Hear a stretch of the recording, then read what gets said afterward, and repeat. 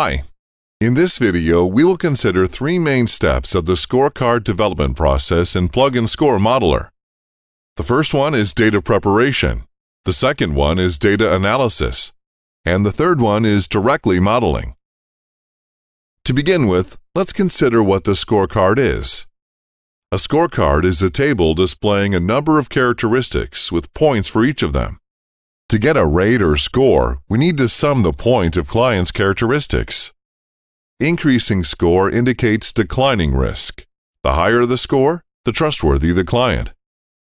So we are going to develop a scorecard with Plug&Score Modeler. First of all, we need to load a dataset. The dataset is being loaded. This dataset should contain a variable that we call a target variable.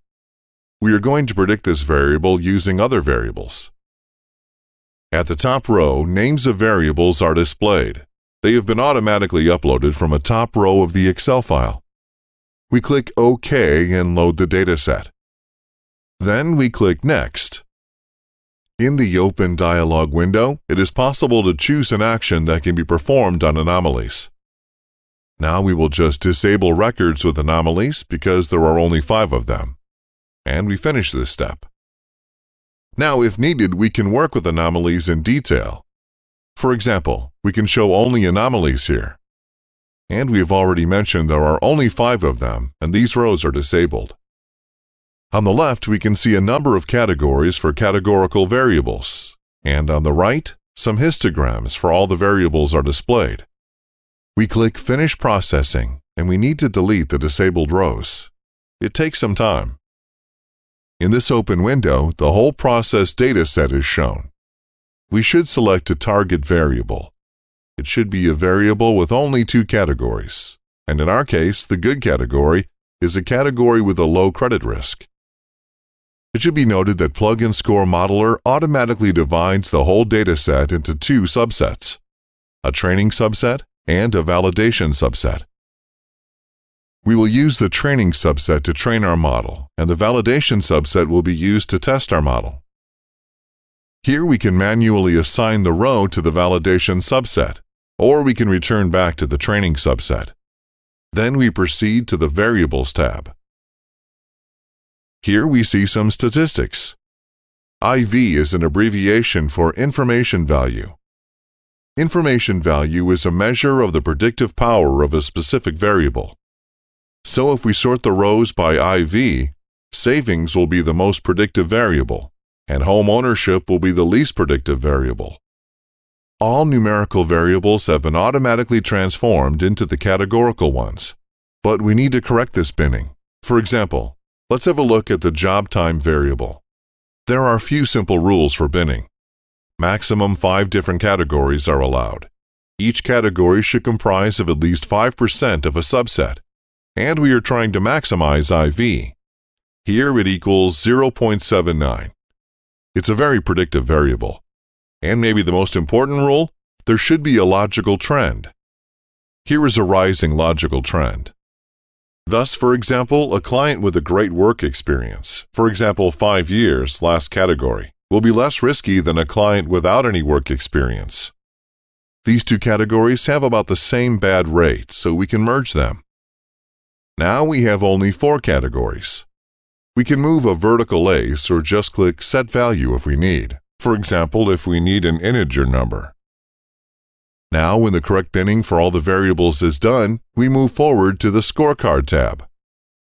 The scorecard has been built automatically, and here we can see the scorecard points for each variable and each category. We can change the scorecard points in an expert way. For example, it's necessary to renew a logical order, logical trend.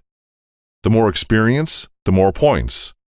So we assign 132 instead of 152. Now we look at the characteristics of the model. One of the main characteristics is Gini coefficient and the ROC curve. The Gini value for training and validation subsets is presented here. If a value of Gini coefficient is greater than 0.6, the model is considered to be a very good classifier. There are also the Kolmogorov-Smirnov curves with a good result.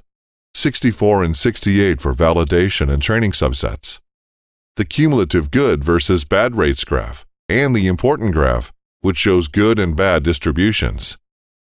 A red graph displays distribution of bads, while a green graph displays distribution of goods. The mean value for bads equals 459, and the mean value for goods equals 722. Here we can also see the cutoff point that provides a decision rule to categorize clients into low-risk and high-risk classes. Clients with a score higher than the cutoff point will be classified as good, while clients with a score lower than the cutoff point will be classified as bad. We move the cutoff point to 597. Let's have a look at the classification matrices with this cutoff point. We see that 84% of bads are correctly classified. That means that only 1 of 7 bads will be classified incorrectly. So we can conclude that this scorecard is quite precise. Let's look at the training and validation subset separately. Training and validation. We see that classification correctness, error matrix, changed insufficiently. That means that the scorecard is not only a good classifier, but also a stable classifier. So the scorecard is both good and stable classifier. These properties of the scorecard are crucial. Now we can have a look at the Scoring Report tab. We can sort the rows by the score.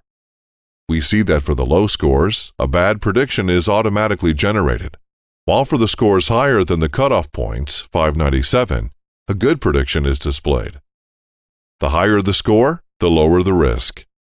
If needed, we can export this report by clicking Export Table. Alternatively, we can save our scorecard with points for each category to a file or C# source code. Here on the Risk Bands Report tab, we can see the level of risk for each range. We need these bands to develop different credit policies for different risk categories of clients. To sum up, the scorecard development process is divided into 3 main steps: data preparation, data analysis, and modeling.